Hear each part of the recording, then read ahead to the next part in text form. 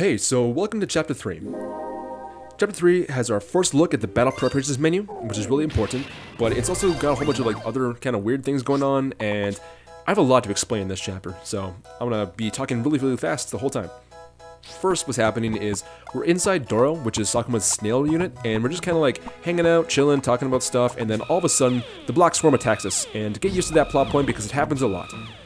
So here's the battle preparations menu. We have options of tactics, card deck, hangar, talk, badlands, 2-player, and system. And we only ever care about the top 3 options. And I'm going to preview the hangar right now, even though we don't actually need it this chapter. So in the hangar, we can buy, sell, and equip weapons. We can give units paint jobs. We can rename them if you wanted to. And we can also level up Sakuma, which we'll talk about way later. But for right now, all we're going to do is we're going to change our team's logo to this sweet-ass dog, which is basically going to give us perfect RNG for the whole run, guaranteed. And for something much less important now, we're going to go into the cards menu and we're going to break the fucking game in half. So what cards are, it's basically this really big topic I'm going to talk about all the time. But they're sort of like stabs from Fire Emblem in that they fill a whole bunch of different miscellaneous purposes that you would struggle to fit into the game otherwise, like moving your allies around and healing and doing more damage and stuff like that. But what I'm doing right this second is I'm drawing some crests, and crests are these hidden symbols that you're supposed to find for the late game. But you can also find some of them on the Drone Tactics official website, I guess as a promotional thing. I don't know. It doesn't matter. The point is, I'm drawing these crests and I'm getting a whole bunch of these free cards that I'm not supposed to have yet. And these are some really fucking good cards. And we're going to use these cards throughout the entire game. We're going to save a ton of turns with them. I'm only going to use 3 this chapter, and I'm only going to have time to talk about 2 of them, but I'll get to that in a second. First, I'm going to talk about how cards actually work. So they're broken up into 2 categories, map and battle. Map cards are basically the ones you use outside of battle instead of attacking, and battle ones are the ones you use in battle while you're attacking, to put it simply. You can only take 20 cards into any given map in your deck, and we're going to run into problems later on in the game where we don't have enough deck space to do everything we want to do, but we'll get to that later. So the 2 cards I want to talk about first are Cricket Song and Tri-Tetra, which we're going to use in this chapter. Cricket Song is a really good healing card that heals everyone within 5 squares radius of you for 100 HP. And Tri-Tetra is kind of weird. It lets you put down 3 instances of destructible walls in adjacent tiles. And we're going to use that this chapter to block an ant from attacking Tsubasa, so he instead has to go and attack Yamato and Suicide, basically. But now I gotta talk about the snail, because he continues to be kind of weird and important.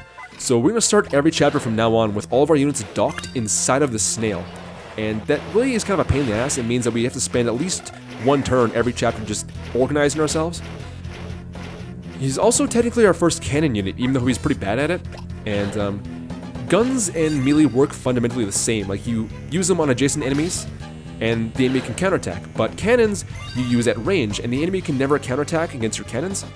So right now, Sakuma's range is 2 through 4, which means he can hit any enemy within 2 to 4 squares away from him.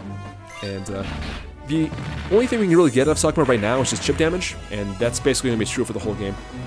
The important thing to note about cannons is that you cannot move and then use your cannon like you can with everything else.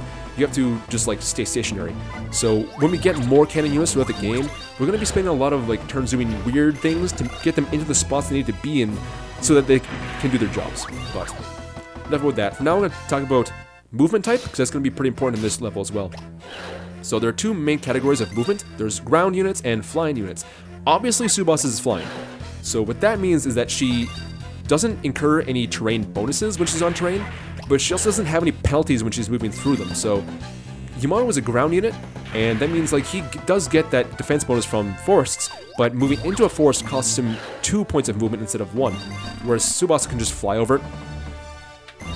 There are 3 types of ground movement. There are tires, treads, and legs. Yamato's got legs, and they're the middle ground, second best, second worst.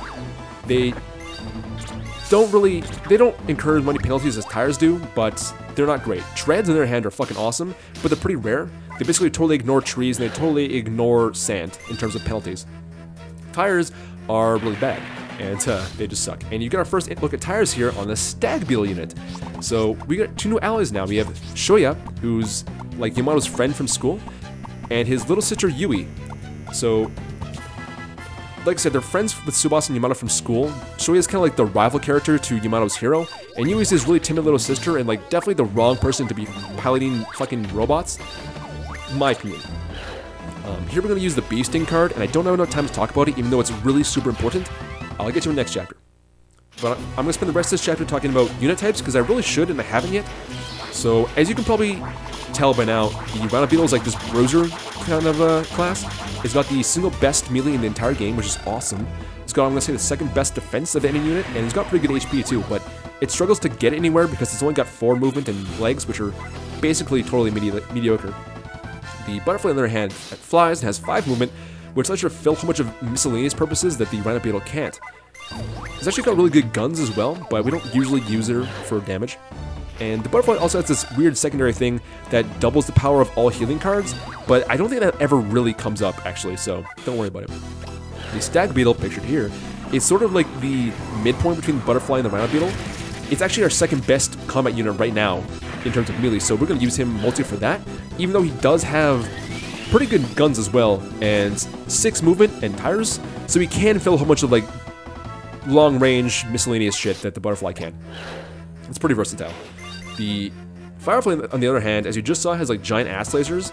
It's technically our first cannon unit, like our first real cannon unit, and we'll talk more about Yui later, but for now basically know that her main purpose is just to do a ton of damage to things at range. And now what's happening here is we killed the last enemy on the map, but the map didn't end. Like, this enemy reinforcement just popped up on our fucking turn, like right in the middle of it. Real dick move. And he used a card, which is our first introduction to cards, actually. And what it did is it did 0 damage to Yui, Shoya, Tsubasa, and Yamato, and kind of made them explode. It doesn't make any fucking sense. None of this makes any fucking sense. And then we just kill him with Yamato and Sakuma, and that's Chapter 3 beaten in 6 turns. And to briefly continue about unit types, the Snail's bad. It's pretty tanky, but it doesn't do anything else besides that, really. And then there are the 4 unit types that the enemies had. The Ants, Water Striders, Water Bugs, which you first saw in this chapter, and Mosquitoes. And they're like this weird subsect of enemies-only classes that just fucking suck. Like, that's their shtick. They're bad. They're like the Goombas of the Black Swarm army or whatever. And as we get farther into the game, you'll see them be phased out almost completely.